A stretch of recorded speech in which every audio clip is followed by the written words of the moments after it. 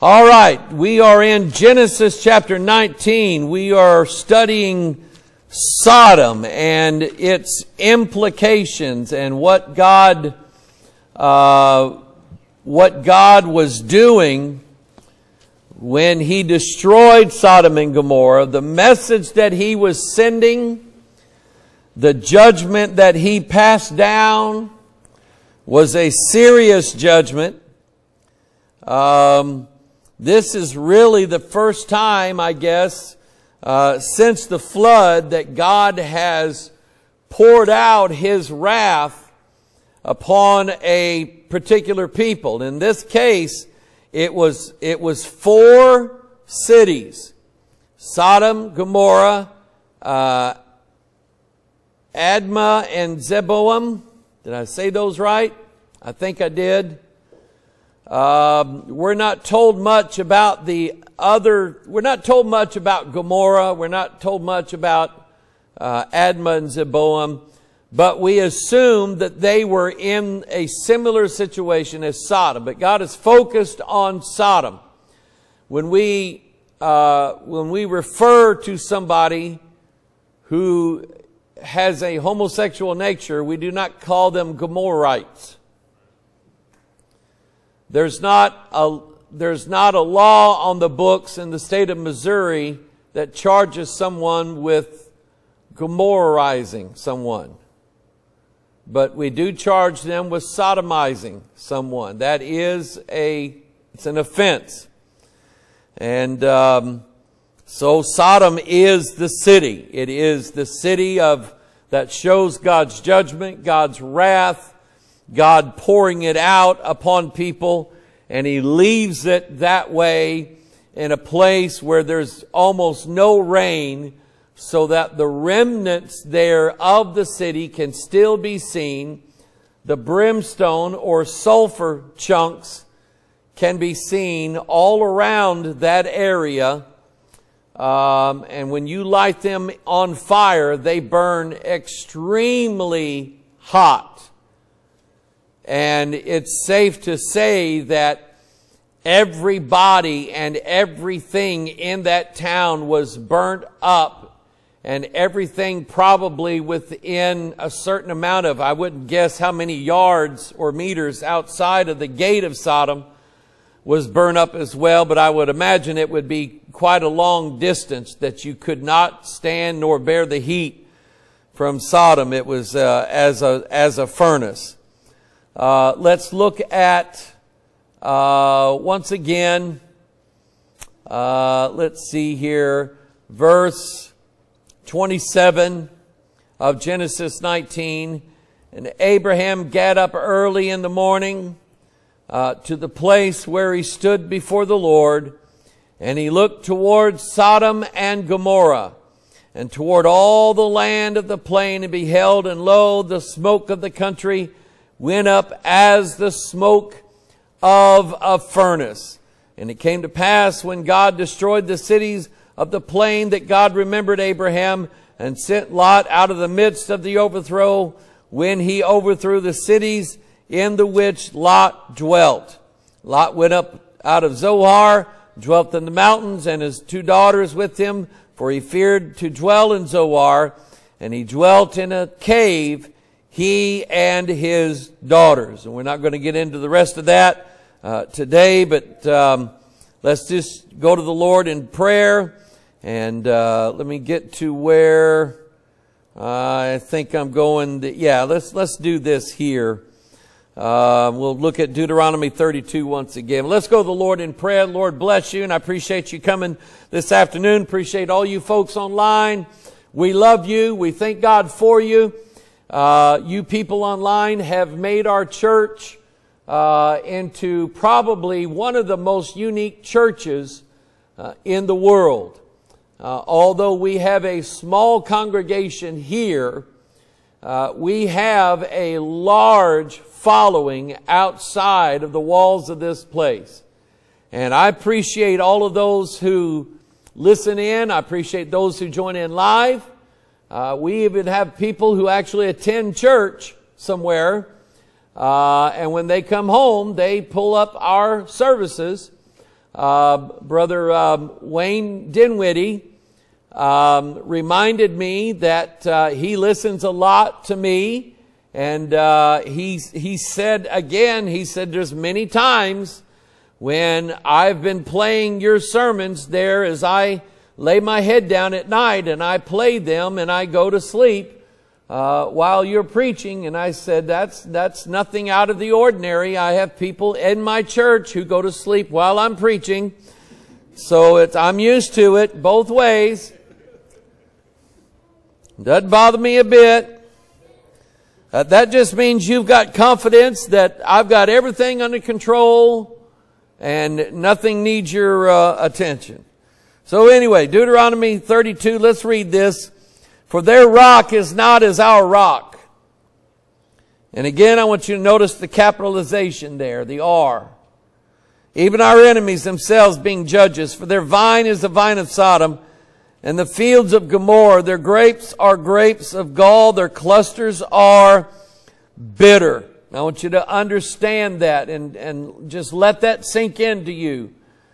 That the lifestyle that what most churches want you to lead, a lifestyle that allows you to keep whatever sins that you have, a church that lets you keep the sins that you have, and yet teaches you about a God and about a Jesus that somehow doesn't transform you from a sinner to a saint, but I guess it just transforms you into a much more successful sinner, I'm supposing. Because that seems what seems to be coming out of modern churchianity in these days. So I'll be talking a little bit about that tonight. Their wine is the poison of dragons, the Bible says. Think about that. Who is the dragon? The dragon, of course, is Satan, but it's the poison of dragons, plural. There are seducing spirits, and the Bible says doctrines of devils. God warned about the gods, and then he called them devils. And he said, beware of anybody who would say, let us go after other gods. That man that I mentioned this morning, you pray for him. You don't know him. He's Brother Wayne's nephew, but grew up in church, went to Christian school, went to Bible college, and is practicing all forms of magic, including astral projection, married a practicing witch, and their house is full of the bitterness that the wine of Sodom brings. They may be seeking happiness, and they may think they have found it, but I guarantee you, God doesn't just save us out of a no-fun lifestyle. He doesn't save us and say, now I don't want you to have no fun no more. Shoot. Sometimes when I read this Bible, I have fun. Amen. I mean, I get happy with it. But that leaves you in sin always leaves you a very bitter human being. So he said, their wine is a poison of dragons and the cruel venom of asps. Is not this laid up in store with me and sealed up among my treasures? Heavenly Father, I pray to you, Lord, tonight that you would bless the message. Lord God, that you would help me to preach it. And help me, dear God, as I go through these scriptures. Remind us, dear God, of how important it is that our Bible be right. How important, God, that this word be preserved.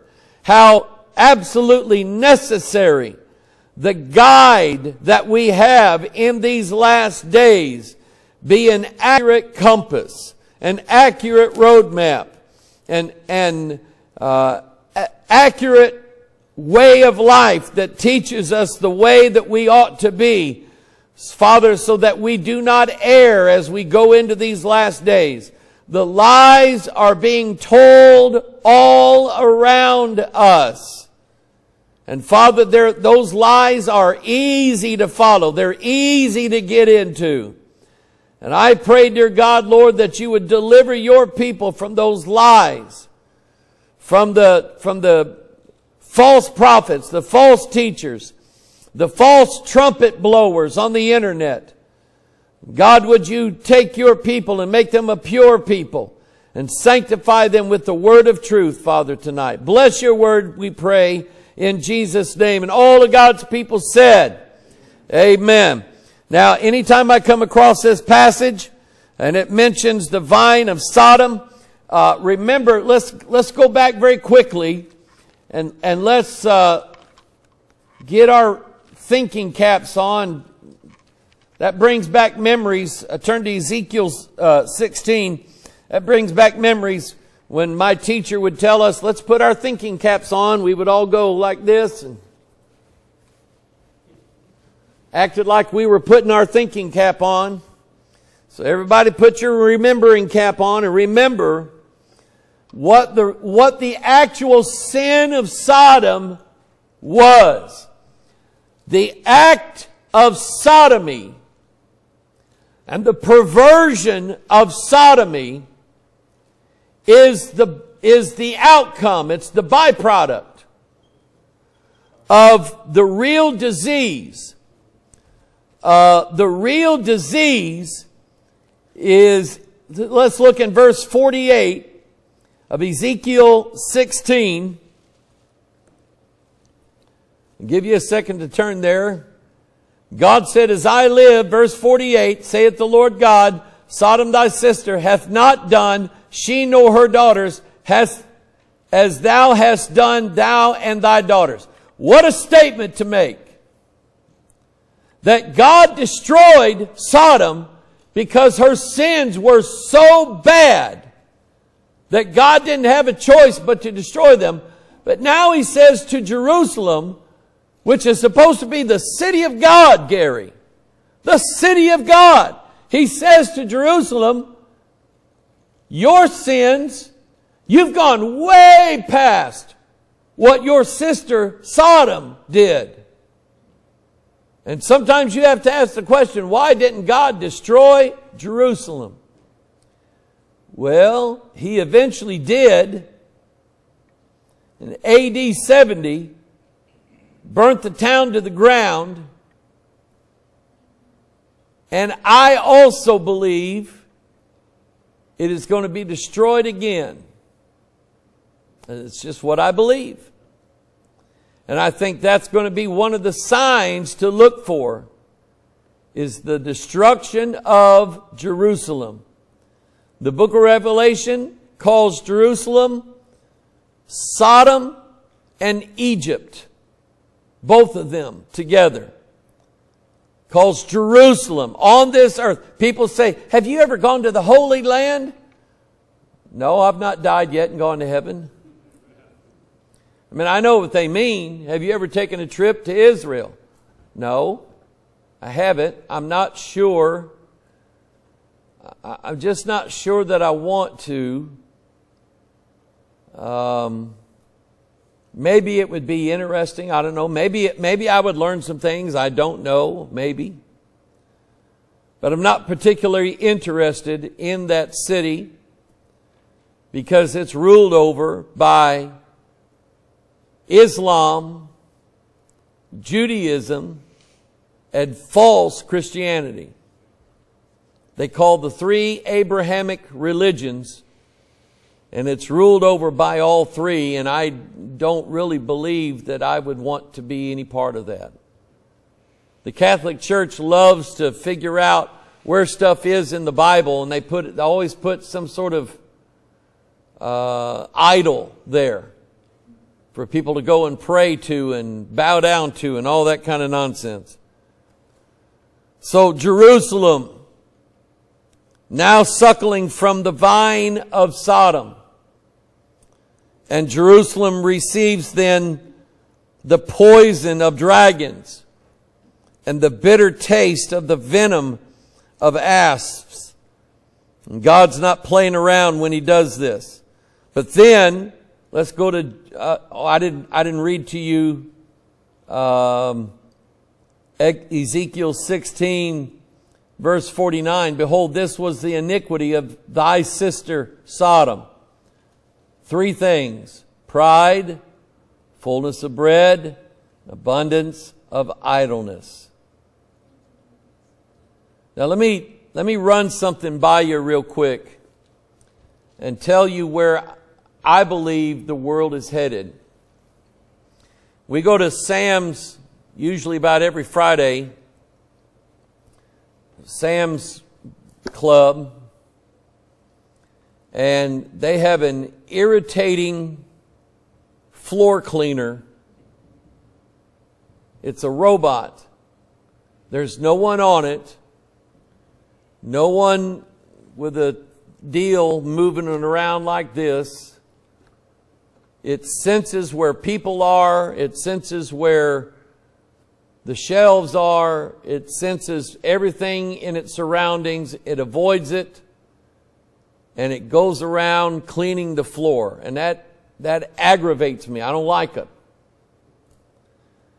We watched cartoons back in the 50s of how the modern houses of the 21st century would be, and everything would be automatic and autonomous, and robots would be doing everything. If you watch the Jetsons, the robots do everything, computers do everything.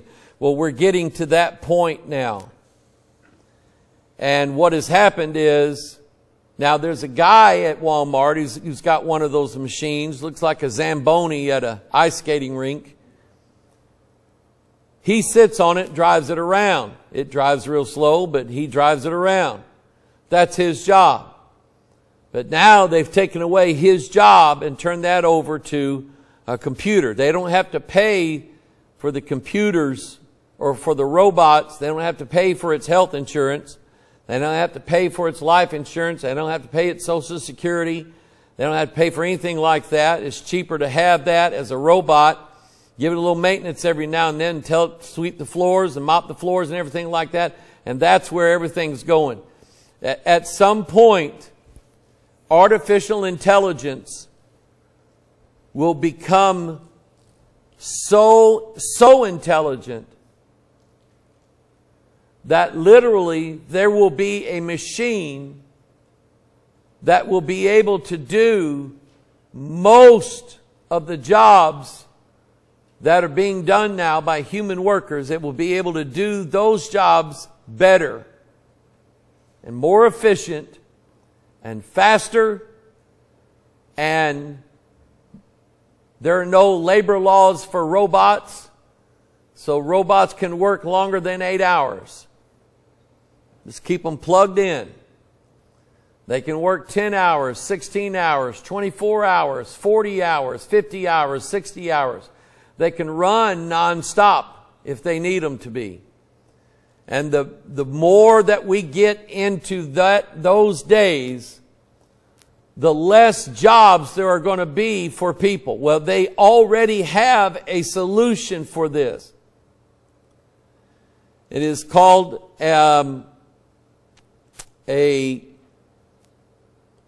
what is it? Automatic. That's not the word automatic. Something basic income. And it's where the government and the companies are working together, because artificial intelligence can play the stock market like gambling and do good at it and build wealth. These companies no longer need man to give them wealth and produce wealth. They can produce their own wealth. And so it's universal basic income is what I was saying. So the plan is to eventually give everybody a sack of money every month and say, enjoy your life. Do what? It is dangerous. It is dangerous. And I don't mind, is the devil's workshop. There is no doubt that's not a biblical statement, but I guarantee it's biblical. Okay? And so the abundance of idleness is coming not just to a few, but it's coming for everyone. Well, there will no longer be humans needed to do the jobs that are out there. They will be done by machines, and they will be done probably better and faster than humans can do them. Okay? You just watch and see over the next 10 years how many jobs are taken over by computers. Okay? So that was the sins of Sodom.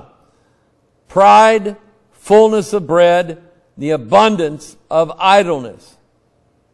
And so all these people telling you, you deserve the good life, you deserve to live the leisurely life, the comfortable life, you deserve to have this, you deserve to have that. God wants your belly full. God wants to bless you with plenty of food. God wants to give you lots of money.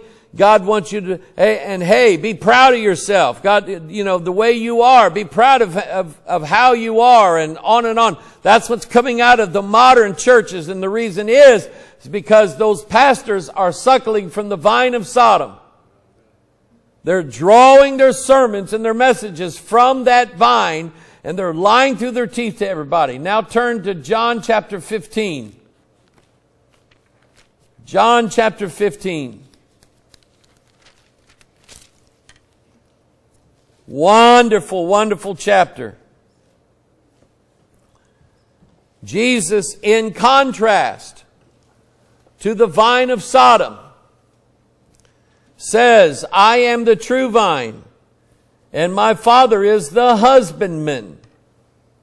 He's the one, his Father is the one who grows the vine, who is in charge of the vine, and desires that the vine be productive. I believe, and if you just stop and think about it, I believe the nature of God is that God loves beauty. And you think about it. God loves beauty. He loves a beautiful garden. He planted a beautiful garden in the midst. And Adam and Eve lived there. And it was absolute heaven. And Adam and Eve were given that garden to live in and to tend to it. And I'm sure it wasn't very much work at all. Just pick fruit. Pick fruit. That's all you got to do. Eat whatever you want. Drink whatever you want. Everything's fine. And they had it perfect there. And God had created a beautiful place. Now, I cannot imagine what New Jerusalem is going to look like. But I believe I'll see it one of these days. And I will be in awe of its beauty, its grandeur. He even paved the streets with gold. That's amazing. Amen. That's beautiful. So now watch this. Jesus said, I am the true vine and my Father is the husbandman. Now the husbandman wants that vine to be productive and beautiful. There's nothing more beautiful than a grapevine full of grapes. Amen? Every branch in me that beareth not fruit, he taketh away. Now, I love you. I'm just telling you how it is. Ask God. And I will say this to you. You cannot produce the fruit. If you do, it'll be corrupt. If you do it, it will be corrupt. And there are corrupt churches that have magnified themselves, magnified their works. Why, we bust in, 150 kids, and we brought in all of these people into the church, and we sent teams out soul winning everywhere, and we saved half of this town and they all come to this church. I've heard them brag like that before. We baptized so many people last month. Our water bill went up 20%. We baptized that many people. And boy, we're just doing this and doing that. They're boasting on their works, and it is their works, and since it's their works, it's corrupt and it won't last. What they may have is a church full of false conversions. False conversions. And they will reap the consequences over that. So he said, what I'm saying to you about that is, if you want your life to be fruitful for God, ask Him. Rely upon Him. Lean upon Him. Trust Him. Turn your eyes toward Him. Pray to Him. Think about His Word. Involve yourself in His Word. Read His Word. Study His Word. Meditate on His Word. And all of that going in you, God is changing things in your life. And you're going to be manifesting. Let's turn to Galatians. Boy, I turned right to it. I did. I turned right to it. Galatians chapter 5, verse 22. The fruit of the Spirit is love. You put yourself in this Bible, and all of a sudden, you will love people that you could not love before. And you'll love them right. You'll love them right. You won't want to see them die and go to hell. The fruit of the Spirit is love. The fruit of the Spirit is joy. God will give you an inner joy, an inner peace that will last and last and last. Peace is what he says next. Long suffering. God will allow you to suffer long with people. God will, one of the things that God has convinced me of as a pastor is to not try to push people to change things in their life, to not constantly be a busybody in everybody's life, wanting to know what all they're doing wrong, and sit down with them and say, now, I think you need to change this in your life. I think you need to work on this a little bit. I think you need to do this or whatever. I don't do that. I don't see it that way. I don't pastor that way. I have prayed for people, and I've seen God make changes in people's lives that when God made the change, I'm telling you, it was there forever. Amen. Amen. And had I got involved, I probably would have messed it up. You see, God will give you the gift of long suffering with people. The way God long suffered with Israel, the way God long suffers with all of us. Love, joy, peace, long suffering, gentleness. He'll give you a gentle spirit, not a brawling spirit, not one that's wanting to fight all the time. That's not a spirit that's wanting to smart off all the time, not a spirit that's wanting to rail against people all the time. He'll make you a gentle person. You'll be full of goodness. You will. You'll be full of goodness. People will say about you, he's a really good guy. I like him. He's a really good person, or she's a really good gal. I like this person. They just seem like good people. I can tell you that the family that died, Dick and Betty Boyer, they were good people. They were really good people. It is quite a loss to lose them. They were, wherever they heard there was a camp meeting, they loaded up their RV. I don't know what they had, and they took off in it and went down there just to hear preaching. They were good people. God gave them that as a gift. Goodness. Faith. You need to be increased in faith. Meekness. Temperance. That means that you don't just fly off the handle at everything that happens, everything that goes wrong. You don't explode all over everybody. You've been tempered You've been taken through the fire and hardened. Your molecules have been changed. And now you're not as weak as you used to be. And now you can sort of handle some of the pressure that life brings. Meekness, temperance. Against such there is no law. These are the fruits now that God, in fact, I've got 9 more. Let me give you 9 more. Turn to 1 Corinthians 12.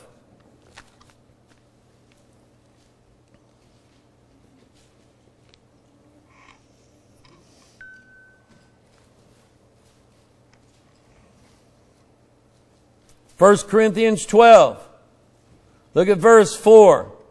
Now there are diversities of gifts, but the same Spirit. For there are differences of administrations, but the same Lord. There are diversities of operations, but it is the same God which worketh all in all.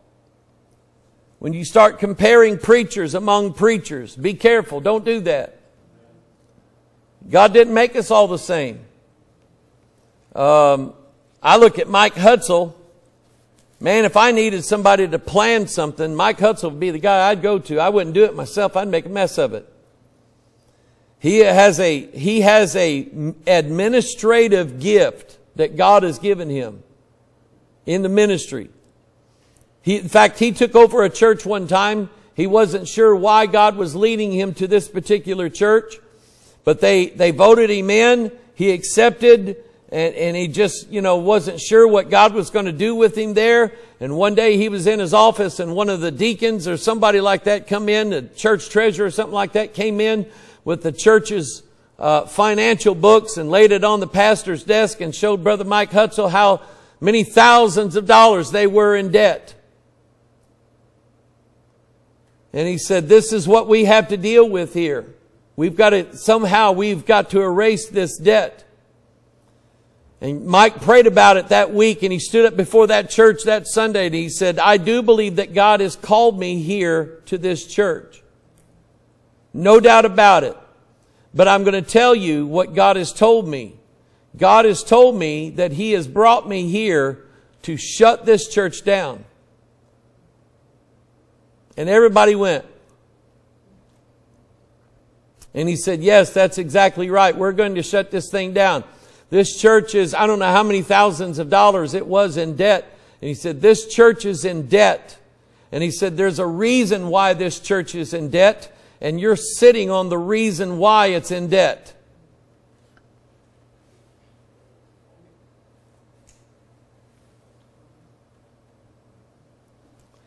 And he said, so what I'm going to do is work and strive to sell everything in this church, pay off the debts. We will dissolve this organization, and you folks can go find another church. And he meant it. He wasn't kidding. And God used that message. They had a big turnout at the altar. Everybody prayed, everybody cried. And within just a few months, they had erased all the debts that they had incurred over the last several years. God blessed that man with the administrative ability to do that. That's Mike Hutzel. That's not Mike Hoggard. Guarantee you that's not Mike Hoggard. But God gives, He says, He gives gift to men. The ministration, verse 7, the manifestation of the Spirit is given to every man to profit withal. For to one is given by the Spirit the word of wisdom. To another the word of knowledge by the same Spirit. To another faith by the same Spirit. To another gifts of healing by the same Spirit. To another the working of miracles. To another prophecy. To another discerning of spirits. To another divers kinds of tongues. To another the interpretation of tongues. 9 of them. Again, 9 of them. 9 is the number for fruit bearing.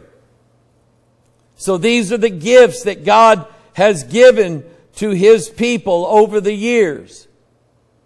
And God has blessed men with these several things. I don't have what other people have, and you don't have what I have, but God gives it all out the way He wants it, and we'll all work together, and we'll all get to heaven on the same day. Somebody say amen. Now back in John chapter 15, He said, every branch in me that beareth not fruit, He taketh away. And every branch that beareth fruit, he purgeth it, that it may bring forth more fruit. That is the Father's desire, that your life brings forth and manifests fruit. Now, it doesn't matter. It's not a contest. Don't you ever be guilty of the sin of jealousy over what somebody is doing in the church versus what you're doing in the church. Don't you ever be guilty of that sin. God could bless them and put it in their heart, and they could just go and just start inviting people, and all of a sudden people start showing up to church. Well, who are these people? Well, I invited them this week.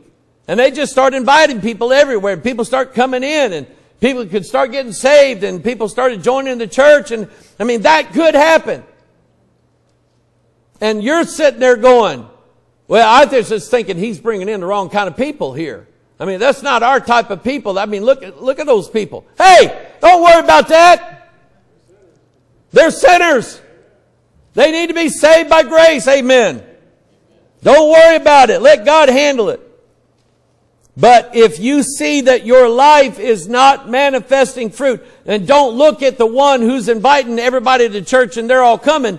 That was a gift that God gave them. Ask God to give you one.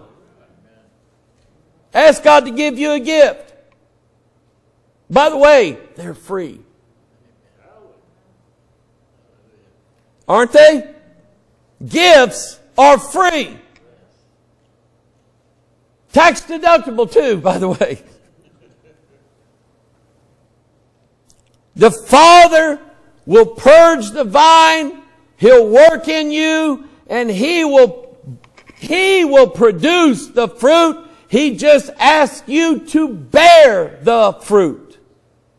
Many times I've laid upon my face and said, God, please make me fruitful for your kingdom. God, do something in my life. God, use me for something. God, bring forth and manifest the fruit of your Spirit in my life. I want that more than I want anything in my life. That's what I want. You do that, God will bless that. God will hear you, and God will bless that. Verse 3, now ye are clean through the word which I have spoken unto you. Abide in me, and I in you. As the branch cannot bear fruit of itself, say amen. You can't do it either. The branch cannot bear fruit of itself.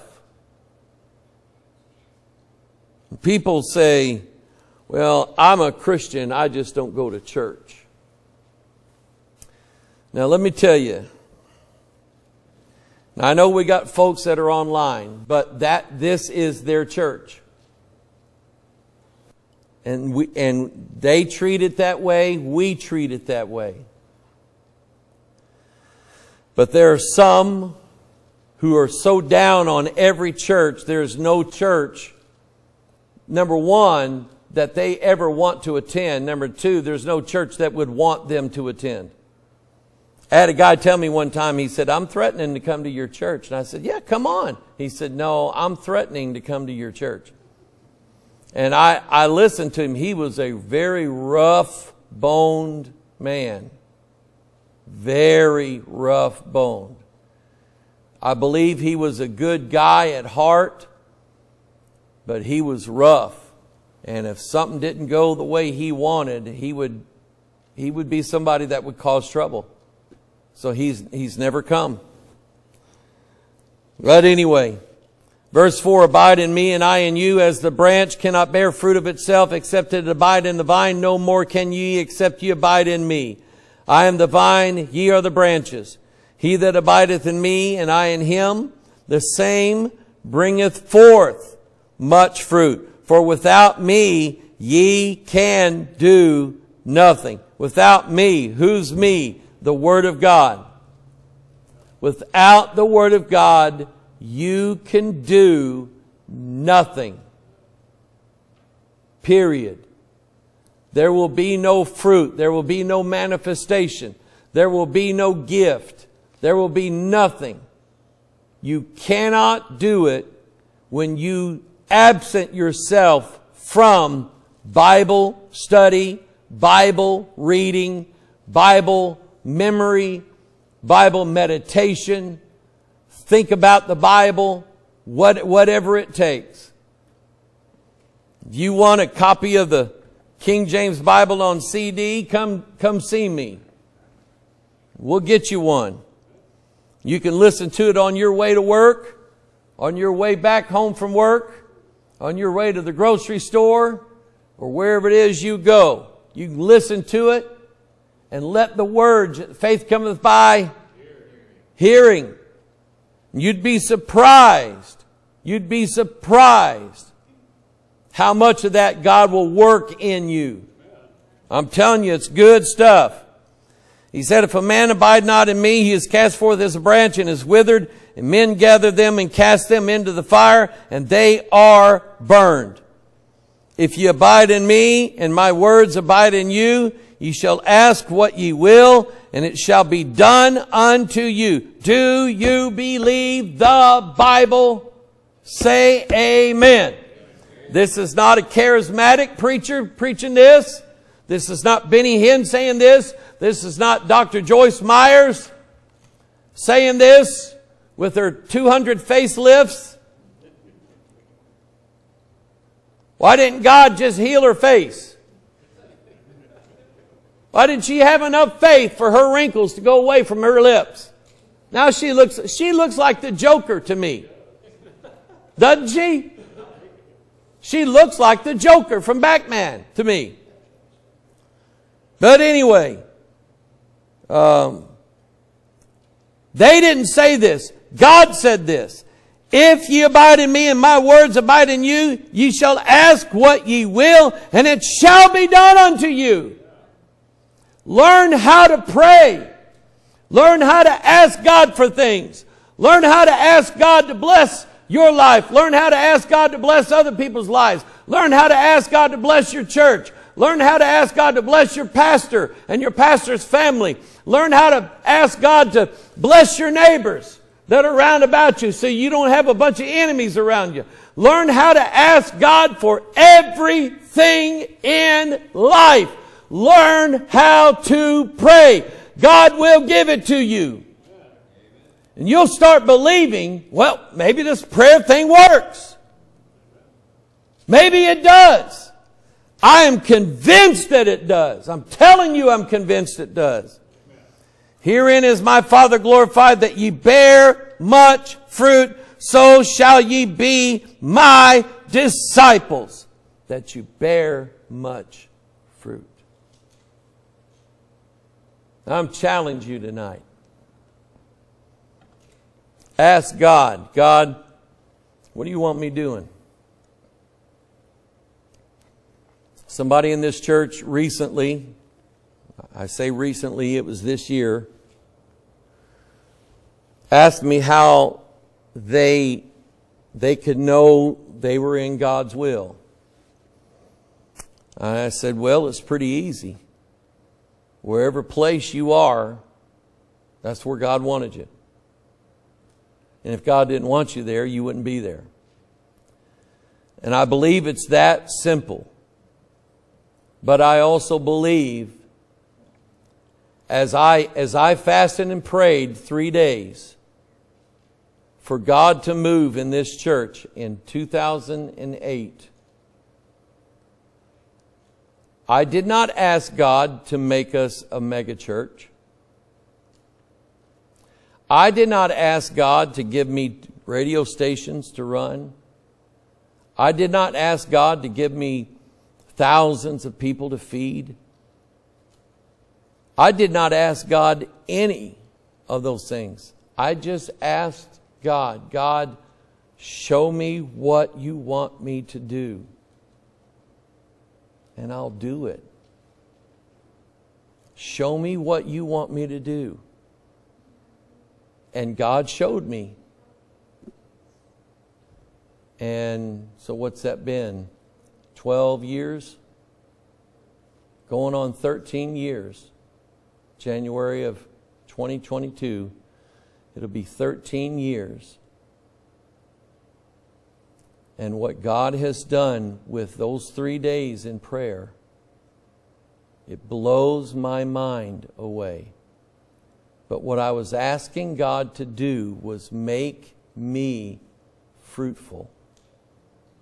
I wanted to bear fruit, not for me, for God's kingdom. That's what I wanted. And I pray that God will put that hunger in your heart, that you would ask God, God, show me what you want me to do. And I'll do it. And I promise you, whatever it is, it'll be the easiest thing in the world for you to do. Because that's what God does. Let's stand for prayer. Easiest thing in the world.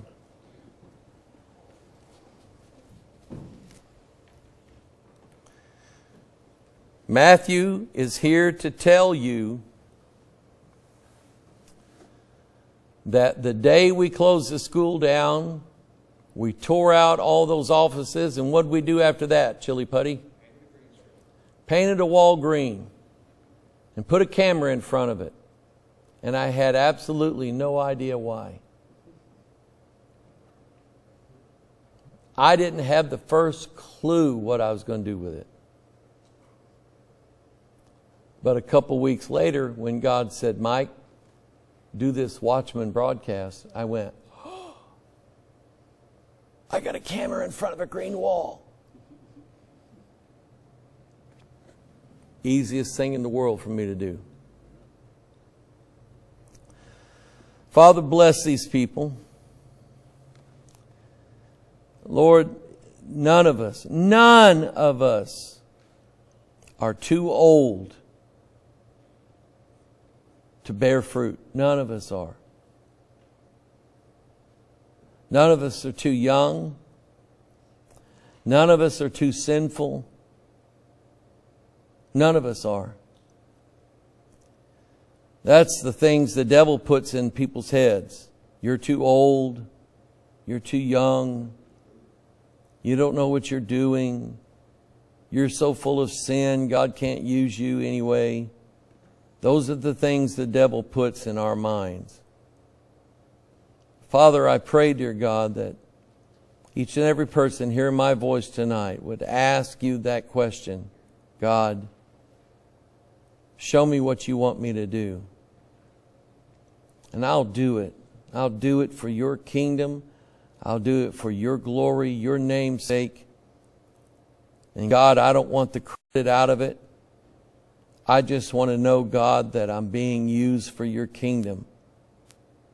Because there's no greater thrill in my life than to know that I was used to help build your kingdom. That I was used to help somebody who was lost on their way. To help somebody who needed help. To give water to someone who was thirsty. To pray for somebody who needed prayed for. Father, I pray, dear God, that you would bless these people with such gifts, that they would manifest them in their lives and be manifested in their lives, and show the world what wondrous things God has done for each one of us. Bless your word tonight, we pray in Jesus' name. All of God's people said, Amen. Amen.